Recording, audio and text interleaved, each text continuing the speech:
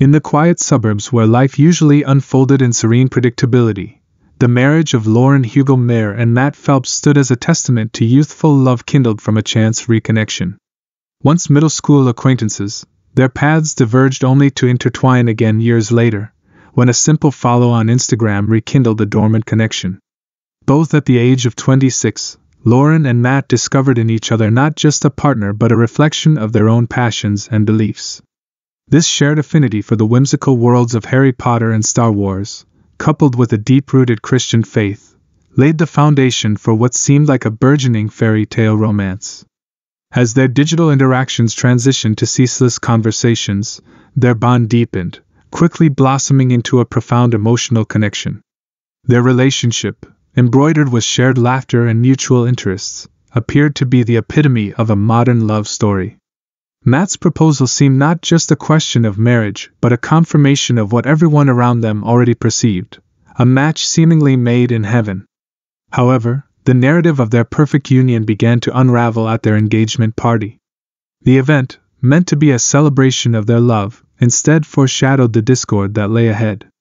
The arrival of Matt's mother, clad in white, an apparent breach of wedding etiquette, served as the first public crack in the idyllic image of their relationship. This act, perceived as a slight against Lauren, was dismissed by Matt, hinting at a deeper estrangement from his family, particularly his mother. The couple's subsequent move to Raleigh, North Carolina, in 2016, marked the beginning of a new chapter. Matt secured employment at an in-home care company, quickly distinguishing himself and earning the title of Employee of the Month. Lauren, equally industrious, balanced multiple jobs alongside her full-time role at a Fortune 500 company.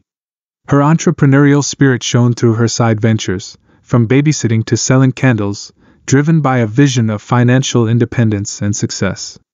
Their life in Raleigh, while outwardly prosperous, was underpinned by a steadfast commitment to their faith, a cornerstone of their relationship.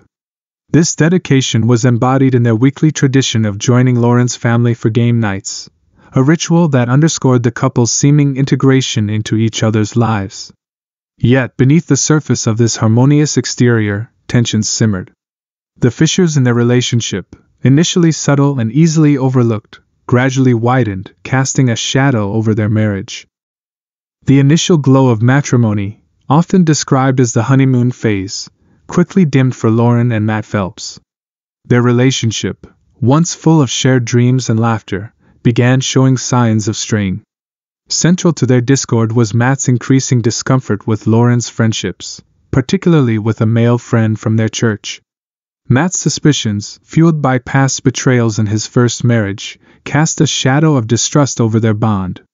Lauren, committed to her marriage, sought to reassure Matt of her fidelity, but the seeds of doubt had already been sown. Matt's past experiences with infidelity had left deep scars. He revealed to Lauren that his first marriage had ended in betrayal, with his wife admitting to an affair. This revelation painted a picture of a man grappling with the ghosts of his past, struggling to navigate the complexities of trust and commitment. The couple's once vibrant conversations began to fade, replaced by an unsettling silence that enveloped their home. As Matt's demeanor shifted from contentment to a palpable darkness, his detachment from their shared faith became more pronounced. Lauren, for whom faith was a guiding light, found her husband's growing disinterest in their religious practices not just disheartening but a personal affront. This divergence in their spiritual paths only widened the chasm between them, leaving Lauren longing for a connection that seemed to slip further away with each passing day. Matt's behavior took a troubling turn as his motivation waned, and his days were increasingly consumed by video games rather than the responsibilities of married life. This growing lethargy, coupled with irresponsible spending, placed a significant strain on their finances. Lauren, already stretched thin by multiple jobs, found herself shouldering the burden of their financial stability, a situation that bred resentment and exhaustion. The couple's struggles were not unnoticed by their friends and family, who attempted to intervene. Yet their efforts seemed futile against Matt's spiraling depression and detachment. The once joyous occasions at Lauren's family home for game nights became tainted by Matt's absence, a move that Lauren and her family perceived as a deliberate act of disrespect, further isolating the couple from their support network. In a desperate bid to salvage their crumbling marriage, Lauren agreed to a road trip to Matt's hometown of Bowling Green, Kentucky. She hoped that time away from their routine might rekindle the dwindling spark in their relationship. However, the trip only served to exacerbate the tensions, with Matt's mother's cold demeanor towards Lauren acting as a stark reminder of the underlying issues plaguing their marriage. Upon their return, the couple's dynamic had reached a breaking point. Matt's increasing withdrawal into his own world, marked by secretive journaling and unexplained financial discrepancies, raised alarm bells for Lauren. She confided in her mother and sister, revealing her fears and the toll Matt's behavior was taking on her mental and emotional well-being. The revelation that Matt had potentially been stealing money from their savings was a devastating blow, one that shook the very foundations of their marriage. As summer gave way to the early whispers of autumn in 2017, the marriage of Lauren and Matt Phelps reached its nadir. The once vibrant threads of love and shared dreams that had bound them together were now frayed beyond recognition. The tension that had been simmering beneath the surface of their relationship finally erupted, leading to a night that would shock the community and send ripples through the legal system. On the night of August 31st, Lauren found herself alone and fraught with worry as Matt left their home, ostensibly to assist a former coworker. This departure, under the shadow of their escalating marital strife, left Lauren in a state of turmoil. Her subsequent texts and calls to Matt, a mixture of anger and desperation, went unanswered, amplifying her sense of isolation and betrayal. In the early hours of September 1st, a 911 call shattered the stillness of the night. Matt Phelps, in a voice laced with confusion and fear, confessed to a dispatcher that he believed he had killed his wife. His claim that a dream had turned into a nightmarish reality, with Lauren lifeless and a bloody knife at the scene, sent emergency services rushing to their home. Upon arrival, law enforcement was met with a scene that belied the horrific nature of the crime. Lauren was found in a fetal position on the bedroom floor, her life extinguished in a brutal and senseless act. The room, a silent witness to the tragedy, was splattered with evidence of the violence that had occurred. The blood-stained walls, carpet, and bedding painted a macabre picture, while the presence of a bloody knife pointed unmistakably to the lethal nature of the altercation. As Matt was taken into custody, the tranquility of their suburban home was replaced by the meticulous activity of crime scene investigators. Their task was to piece together the events that led to Lauren's tragic demise. Every detail, from the positioning of Lauren's body to the distribution of blood spatter, was scrutinized, catalogued, and analyzed. The evidence collected would form the backbone of the prosecution's case, providing a silent yet eloquent testimony to the violence that had unfolded. The investigation extended beyond the physical confines of the crime scene. Digital footprints, in the form of Matt's internet search history and social media activity, offered a glimpse into his mindset leading up to the crime. Searches related to the effects of quercetin cough and cold medicine, which Matt claimed to have taken in excess, hinted at a premeditation that belied his initial claim of a dream-induced act. The immediate aftermath of the crime saw the Raleigh Police Department tasked with the somber duty of informing Lauren's family. The devastating news was delivered with a gravity that matched the heinous nature of the act, leaving her family reeling from the dual blow of loss and betrayal. Lauren's sister, awoken by the heart-wrenching screams of her mother, was confronted with a reality too painful to comprehend: the senseless murder of her sister at the hands of the man she had once loved. In the aftermath of the tragic night that claimed Lauren Hugel's life, the focus of the investigation shifted towards understanding the motive behind Matt Phelps's incomprehensible act.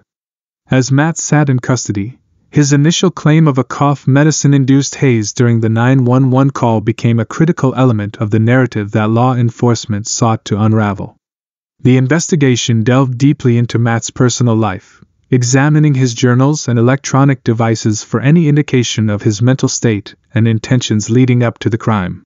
What emerged was a troubling picture of a man who appeared to be battling internal demons, a stark contrast to the image of a loving husband he had portrayed. Entries in his journals and his digital footprint revealed a fascination with dark and violent themes, raising questions about the influence of these interests on his actions. One of the most chilling discoveries was Matt's internet search history, which included queries about the effects of mixing quercetin cough medicine with alcohol. This detail suggested a level of premeditation that contradicted his initial claim of a medication-induced blackout. Furthermore, the existence of a secret Instagram account where Matt posted content related to death, the devil, and violent imagery further complicated the narrative of a spontaneous act driven by drug side effects. As the investigation progressed, the toxicology report became a pivotal piece of evidence. Contrary to Matt's claims, the report indicated only a small amount of cold medication in his system, not nearly enough to cause hallucinations or a blackout. This revelation significantly undermined Matt's defense and pointed towards a more deliberate act of violence. The autopsy report on Lauren provided a harrowing account of her final moments. The nature and number of wounds indicated a brutal and sustained attack, with evidence of defensive injuries suggesting that Lauren had fought for her life. The sheer violence of the attack, coupled with the defensive wounds, painted a picture of a personal and intentional act of violence, far removed from the claims of a dream-induced accident. As the pieces of the puzzle began to fit together, the motive for the crime remained complex and multifaceted. The financial strain on the couple, evidenced by their depleted savings and Matt's irresponsible spending, emerged as a potential stressor that may have contributed to the escalation of tensions. Moreover, Matt's betrayal and his previous marriage, revealed through Lauren's conversations with her family, hinted at a pattern of deceit and infidelity that may have eroded the trust in their relationship. The trial of Matt Phelps for the murder of his wife, Lauren Hugel, marked the culmination of a tragic saga that had captivated and horrified the community. As the court proceedings unfolded, the prosecution and defense presented their narratives, each aiming to sway the jury's understanding of the events leading to that fateful night. The prosecution's case was built on a foundation of forensic evidence, digital footprints, and the chilling 911 call made by Matt himself.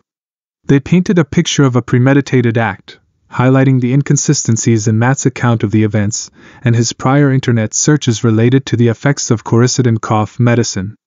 The toxicology report played a crucial role, undermining Matt's defense by showing that the level of medication in his system was insufficient to cause the hallucinatory state he claimed. Furthermore, the autopsy report detailing the extent of Lauren's injuries was presented with somber gravity. The number and nature of the wounds spoke to the brutality of the attack, while the defensive injuries bore silent testimony to Lauren's desperate fight for survival. This evidence, combined with the lack of any sign of forced entry or struggle elsewhere in the house, pointed unequivocally to Matt as the perpetrator. The defense faced the daunting task of countering the weight of evidence presented by the prosecution. They leaned on Matt's initial claim of a cough medicine-induced stupor, attempting to cast doubt on the intent behind the act. They argued for a narrative of a troubled marriage and a moment of tragic, drug-induced madness, distancing Matt from the calculated brutality suggested by the prosecution. Witness testimonies added layers of complexity to the trial. Friends and family of Lauren spoke of her vibrant personality, her dreams, and the love she had for Matt, painting a poignant picture of a life cut tragically short. In contrast, those who stood for Matt attempted to humanize him, speaking to his struggles and the love he professed for Lauren, aiming to evoke sympathy and understanding for his actions. As the trial progressed, the courtroom became a battleground for competing narratives, with the jury tasked with sifting through the evidence and testimonies to uncover the truth. The prosecution's portrayal of a premeditated murder clashed with the defense's depiction of an unintended tragedy, leaving the jury with the monumental task of determining Matt's fate. In a moment charged with tension and anticipation, the jury delivered their verdict, guilty of first-degree murder. The courtroom, a microcosm of a community seeking closure, was engulfed in a wave of mixed emotions. Relief and sorrow mingled as the reality of the verdict sank in, marking the end of one chapter and the beginning of another in the quest for justice. Matt's sentencing hearing was the final act in the legal proceedings. Confronted with the gravity of his actions, he addressed the court, expressing remorse for the irreversible harm he had inflicted on Lauren and her family. Despite his expressions of guilt, the court sentenced Matt to life in prison without the possibility of parole, a decision that underscored the enormity of his crime and the value of the life he had taken. As the gavel fell, marking the end of the trial, the community was left to grapple with the aftermath of a tragedy that had unveiled the darkest potentials of the human heart. The quest for justice had reached its conclusion, but the echoes of Lauren's loss would linger, a somber reminder of the fragility of life and the indelible impact of our choices.